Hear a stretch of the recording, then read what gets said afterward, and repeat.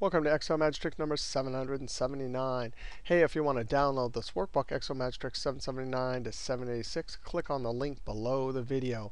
Hey, in this video here, we have a data set, and we want to see how to create a little cross-tabulated table. And the criteria comes in two forms. We have a month, which is a word, a year, which is a number. And we need to, from a word and a number, match this against serial numbers. Now, serial numbers, dates are always serial numbers, a number of days since December 31st, 1899. So how in the world do you match word criteria to that? Well, oftentimes, and I've done many videos on this, if I scroll on in here, we can see the sum product. Use the sum product in text.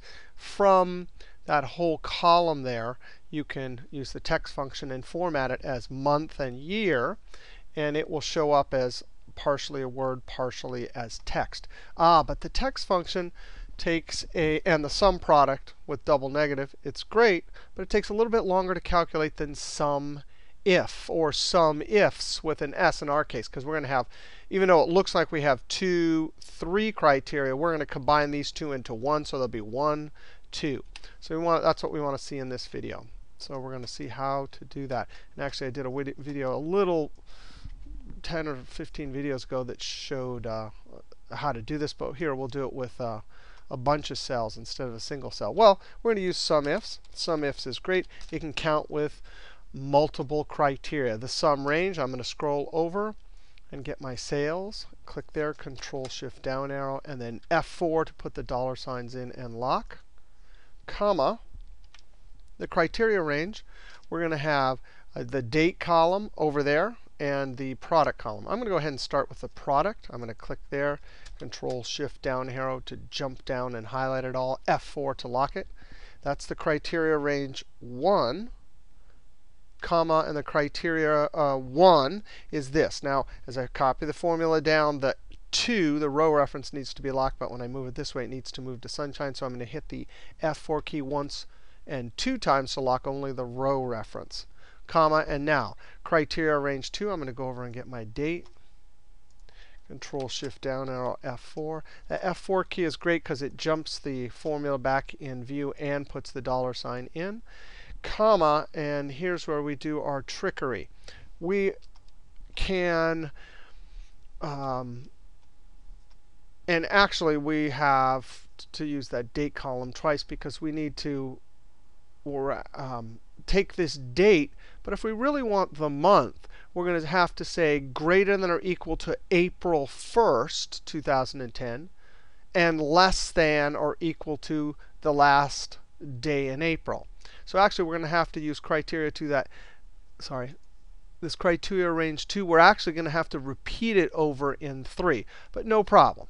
For this criteria, we're going to say greater than or equal to April 1st, 2010. Watch this. We're going to, in double quotes, say greater than or equal to. The equal is because we want to include the first of the month.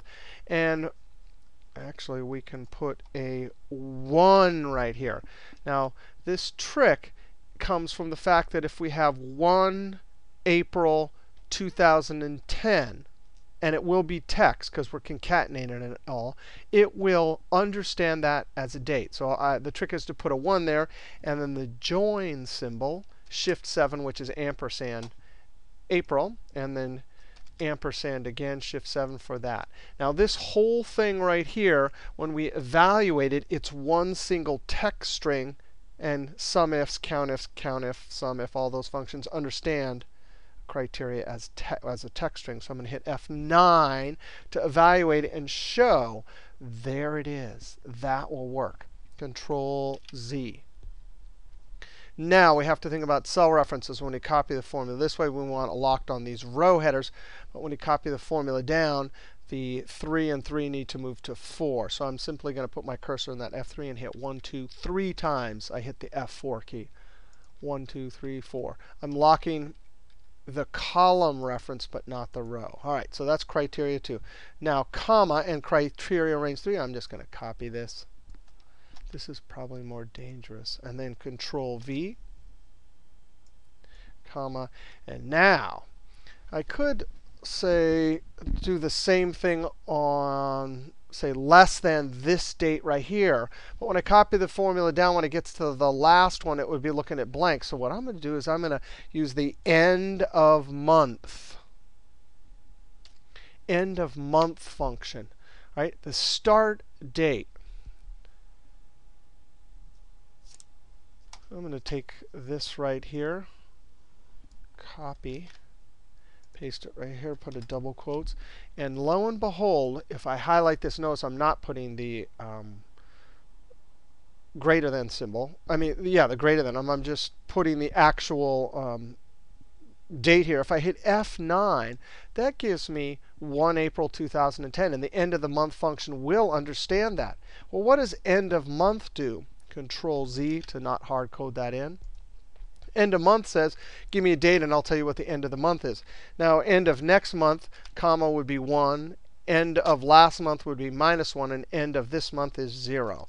Now, that's not quite it. But let's just see if it gives us a date. I'm going to F9. There is the serial number for the end of April. So I'm going to Control Z. And now I'm going to, because this criteria has to be less than or equal to, I'm going to say in double quotes less than or equal to double quotes, and then join that. That's pretty wild there. That is pretty wild. I'm going to hit F9.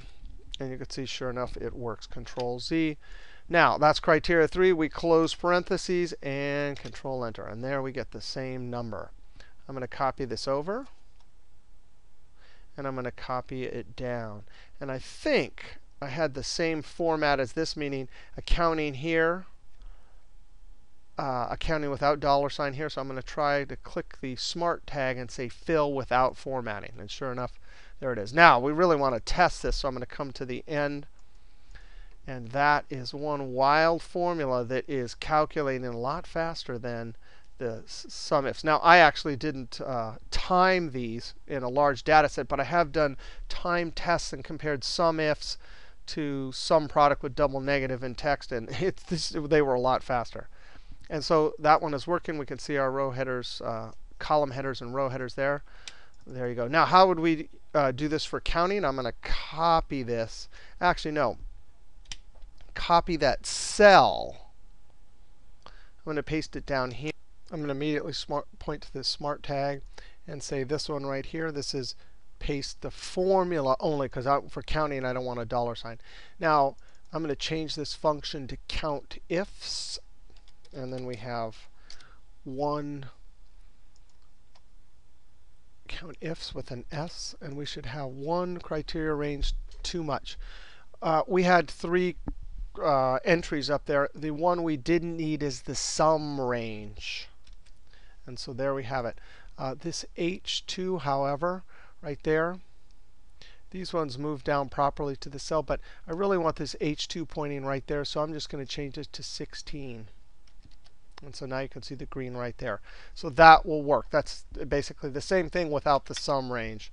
Control Enter, and then I'm going to copy it down. And then check the one in the corner. And sure enough, it's looking at all of the right row headers and column headers. That is a much faster way to match some word criteria for dates against serial numbers than using SUMPRODUCT and TEXT. We'll see you next trick.